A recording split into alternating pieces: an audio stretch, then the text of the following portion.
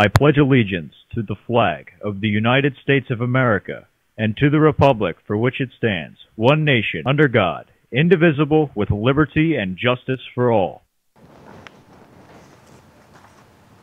Good morning, STEM Academy. Today's Tuesday, April 30th, 2013, K-Day. I'm Danielle Miller.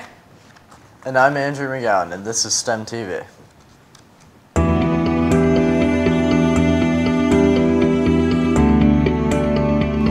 Attention juniors, we have a very special announcement for you.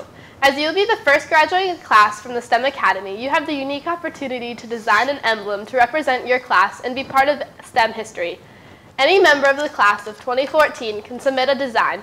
The winning emblem will be worn at next year's graduation and every graduation in the future. It will permanently become part of the senior mantle, a tradition graduation gown worn by every Downingtown High School class president since 1908. See the guidance office, Ms. McVeigh or Mr. Sheehan for details.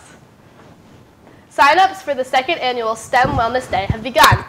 Visit the link below or follow the QR code. Classes fill quickly, so don't wait. Your counseling office has started scheduling spring college visits. Interested students should sign up on the Naviance to meet with the University of Maine, Wednesday, May 1st at 10 a.m., the University of Notre Dame, virtual presentation, Wednesday, May 8th at 12 p.m., Any boys interested in playing soccer for Downingtown East this fall should attend an organizational meeting on Monday, May 13th at 7 p.m. in the library. Parents are encouraged to attend. May Mascot Madness is coming. From May 3rd through May 23rd, all of the schools in the district will compete to see which is the most active. Students and faculty are challenged to get active for 1 hour each day. Log your results on your school's scorecard. The most active school wins $500. And now to Andrew with more news. Come show off your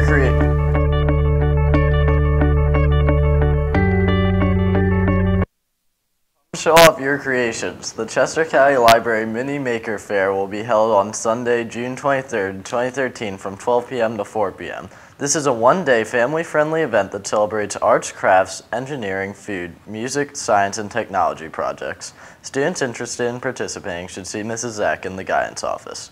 Temple University's College of Engineering is offering 2 opportunities for high school students, the Women's Engineering Exploration and Robotics 2013. For more information, please visit www.temple.edu/engineering or see Mrs. Zach in the guidance office. That's all for today. Stay tuned for a short video.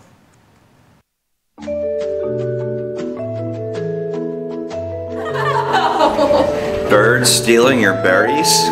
Birds love to steal berries, especially when they are nice and ripe. To avoid this annoyance, string some old CDs on a sturdy piece of twine and string it across your garden.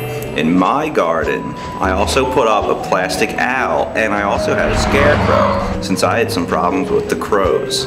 This season it seems to have worked, and my raspberries and strawberries are very safe from the bird population.